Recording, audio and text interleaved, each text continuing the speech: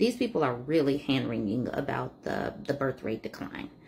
Earth is kind of running out of people. That is the name of this article. Okay, some highlights.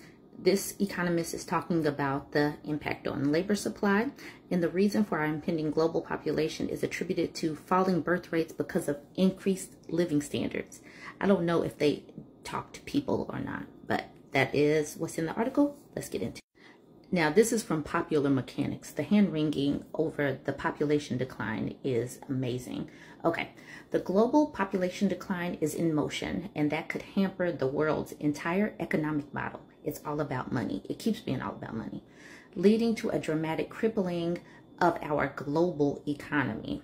In an opinion piece published by Business Insider, Detmer says the great people shortage is coming and it's going to cause global economic chaos. Well, that's not great. Despite the fact that we are at 8 billion people on this earth, the forces leading to a population drop are already in motion, and he expects a decline in the population in the next 4 decades. And don't blame war, virus, or natural disasters. Credit our illustrious living standards and shrinking birth rates.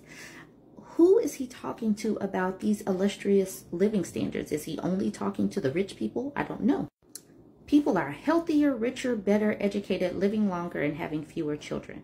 What country is he in? Healthier and richer? What country?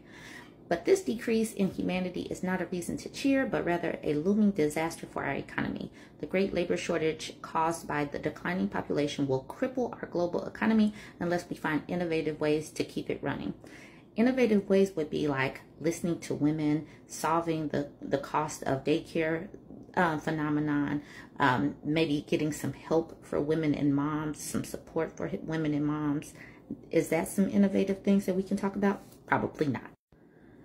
While a declining population may offer encouraging signs for those concerned about overcrowding, draining the world's resources, with the sharpest declines coming in the richest societies, and the richest societies have really big income inequalities, but let's glance over that, means that there won't be enough young workers to support that increased living standard. So we need more cogs for the machine. Okay, so Poland, Portugal, Romania, Japan, and China will lose up to 2/3 of their labor force.